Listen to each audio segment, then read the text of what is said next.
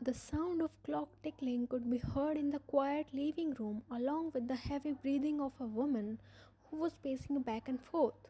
Her hands were clenched as she fumed in anger. The scowl on her face was clearly visible. By the look on her face, anyone could tell that someone was in a big trouble. Let him come home today. She pulled the sleeves of her sweater up to her elbows as she gritted out the words to herself. She glanced at the wall clock and flared her nose in anger. 1:30? Jimin, you have awakened a monster in me. I'll not spare you today. Few moments later, she heard the sound of jiggling of keys and the front door opened, revealing her husband who was looking exhausted. For a minute second, her gaze softened, but soon the scowl look took over. He tiredly smiled at her as soon as he acknowledged her presence. Baby, why are you still awake? You should have slept. It's quite late.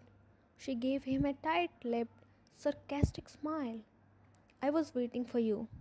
That's so sweet of you, but as I said, you don't have to trouble yourself. Have you had dinner? Yeah, have you? He asked, taking a seat on the couch. Yes, we need to talk.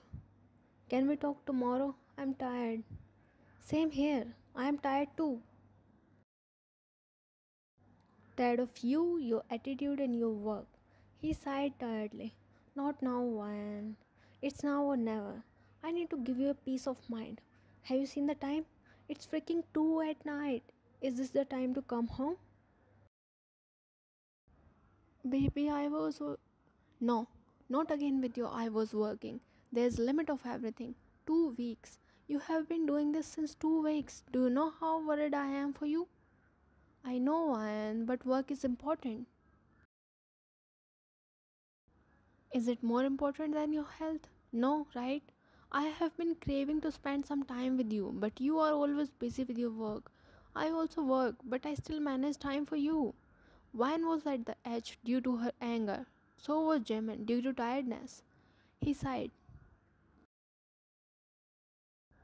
I can't ignore my work, but you can ignore me. You know what? Just marry your work. She removed her wedding ring and threw it on the couch, earning a glare for Jimin. What kind of behavior is this, Ryan? He said, picking up the ring and stood up facing her. Wear it. He slided the ring back on her ring finger, but she again removed it. Ryan, don't test my patience. What will you do? He clenched his jaw and again slided the ring in her finger, but Ryan, being stubborn, again removed it. Ryan, don't be stubborn and wear it. No, I won't until you promise to take me on a vacation. He sighed and nodded. We will go after 2 months. Now wear the ring. No, I want to go this week. We can't, Ryan. I have work. Work, work, work. I'm sick of hearing this. And look at yourself. Work is aging you more rapidly. You're not even 30, but you still look like 60. And you even have grey hair. His eyes widened as he ran to the mirror hanging there. He looked at his reflection and held his head. God, woman, I have grey hair because I dyed them grey. Whatever. But still, you have grey hair and you look old and you walk like a zombie after working like a robot whole day. This isn't called living a life, this is called surviving. I walk like a zombie? Of course, you walk like this. She stood up and did a weird walk. Jimin bit back a smile. And then you slump on the couch and sigh like an old man. Jimin sighed hearing her words. See, you did it just now. He chuckled. This isn't funny. We are having a serious argument over here. He smiled and nodded his head. You need a break, and we are definitely going on a vacation. See your face, it screams tiredness. You need rest. I know, but my wife isn't letting me rest. You need a long vacation to rest. Why I don't understand. No, no, no. She shook her head like a child and sat down on the floor in the middle of the living room. I am done. I am done with this conversation. I am done with you. I am done with your work.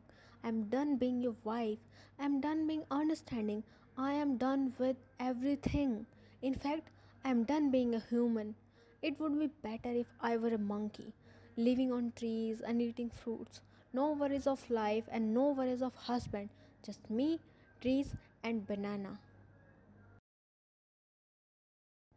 Jimin broke out in loud fist of laughter, earning a glare from Wyan. I just imagine you as a monkey, he said in between his laughter. Wyan extended her hand to grab a pillow before throwing it on his face. Stop laughing. He bit his lip to control his laughter. He stepped forward and sat in front of her on the floor. What does my beautiful wife want? Either take me on a vacation or give me a divorce. Now, where did this divorce came from? Yeah, divorce me so that I can find a new husband for me who will give me time and will take me out somewhere. She puffed her cheeks and looked away. He sighed and cupped her face between his hands. Wine, work is important. I want to give you a bright future. But what about the present? Huh? You will give me a bright future, I agree. But what about the present that you are missing out? You know that this time will not come back. I don't want a luxurious life for which you have to exhaust yourself this much.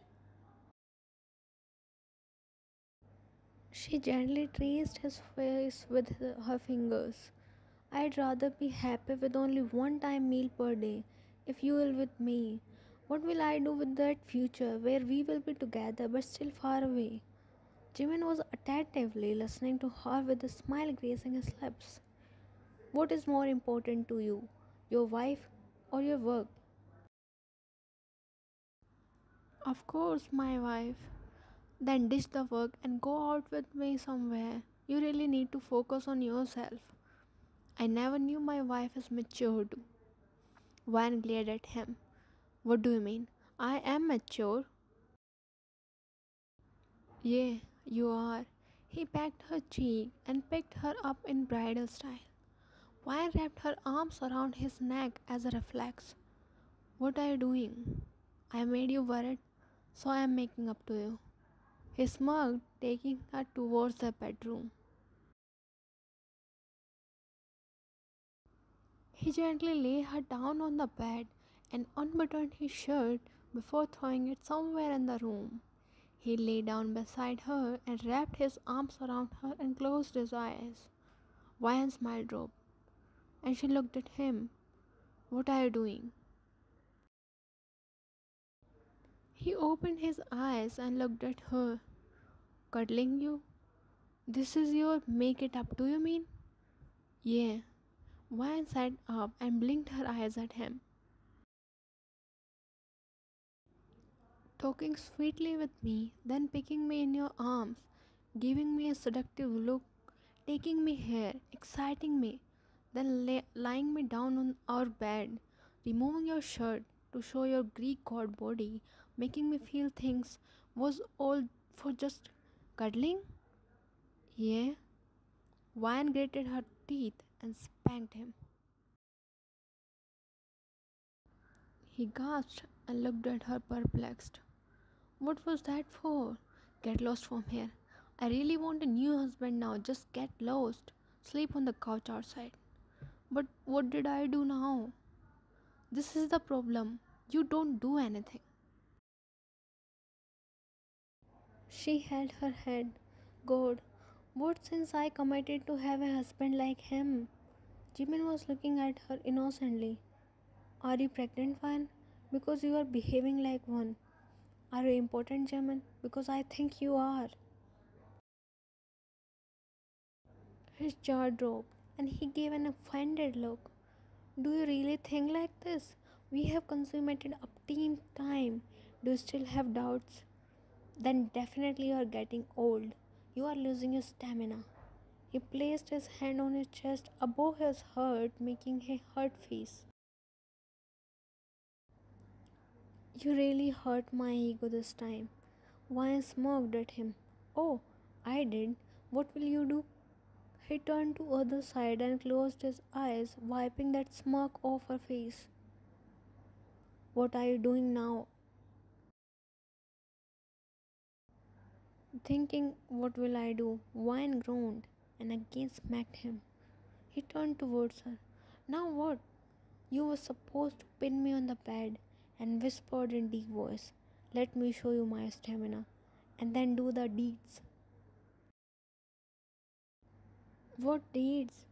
Oh God, Jimin, are you really that stupid or you are someone else? Because my husband is very quick and cunning when it comes to these things.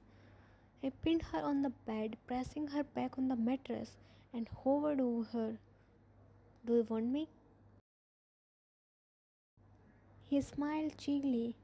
Vine rolled her eyes. Not anymore. You ruined my mood. Now get off me and let me sleep, old man. Vine tried to push him, but he held her wrist and smirked. Not so easily. Don't you think you deserve a punishment from throwing our wedding ring and calling me old and important? He said, sliding the ring on her finger. Vine smirked and flipped their position, pinning him under her. She sat on his stomach and leaned towards his face. Then, you deserve the biggest punishment for not spending time with me and ignoring your health. When she placed her index finger on his lips, sussing him. Not a word. Don't waste your energy. You need a lot because you are the one who is gonna scream my name tonight. Jimin gulped. And while being the woman of her words, did as she said. She never backed off from her commitments. Then how can she this time? She made him scream, and how? That's Jimin and Wyan to know, and you to ignore.